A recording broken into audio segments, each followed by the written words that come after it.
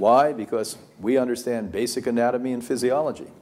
Between 11 p.m. at night and 11 a.m. in the morning, the body's pushing waste out, or what we call back flushing.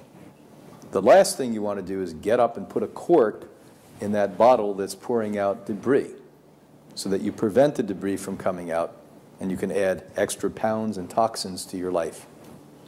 What we've been suggesting is getting up and having an awful lot of fluid in the morning, maybe taking supplements. And if you're going to eat anything at all, it should be very, very easy to digest and high in fluidity.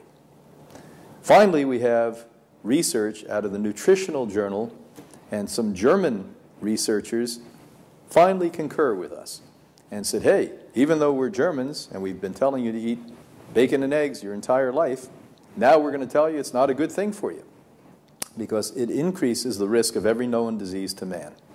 So it may not take a day to change, but I can tell you, don't look at the most important meal of the day being breakfast.